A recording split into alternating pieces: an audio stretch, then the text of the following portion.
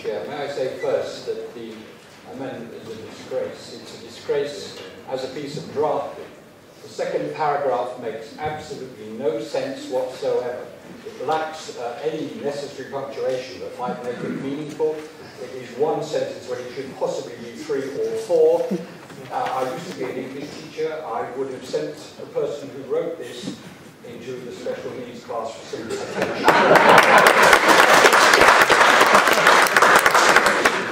I'd like to make it very clear that I am not ideologically committed either to private enterprise or to the corporate, the council way of doing things. My commitment as an independent is to what used to be called best value. I want for the residents of the city, for the tenants, for the workers, for everybody in the city to feel that this council is conscientiously seeking to procure for the people of Cambridge the best value in services. That we are not feather-bedding or cushioning any particular section of our community on the grounds that they are working class, Labour supporters, or anything else. Everybody should be subject to the examination of their performance, and when that performance is seen to be less than good, others should be found to provide those services. Now, that's my position. Hugely controversial, I know, but I think it's important that one should declare one's ideology in these matters. So, from this position, I then have to tell you that I'm completely ignorant about how this has all happened, how it all came about. And I have, therefore, some critical questions which I hope will be answered this evening. Why did city services buildings, why did this council's city services, the building service, fail to get this contract?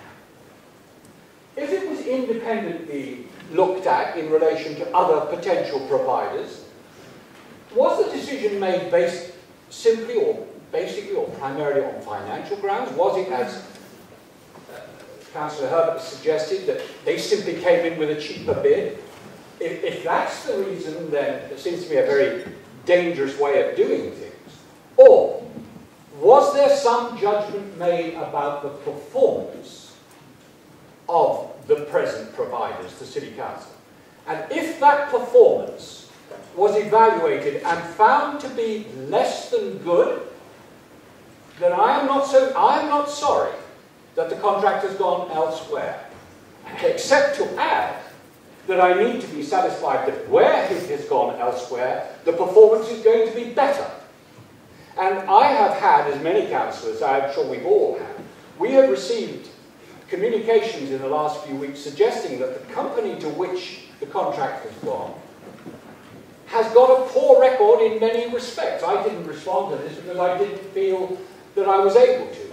But again, I want an assurance that the performance of that company has been scrupulously examined, and that those who made this decision are completely satisfied that this was a reputable company that was going to give good value to the city.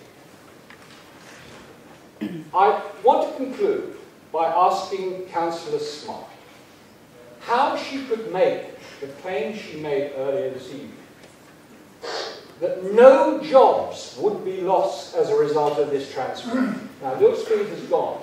She seemed to be happy with the assurance that none of the jobs of those presently employed would be lost under the new arrangement. How can she give that guarantee?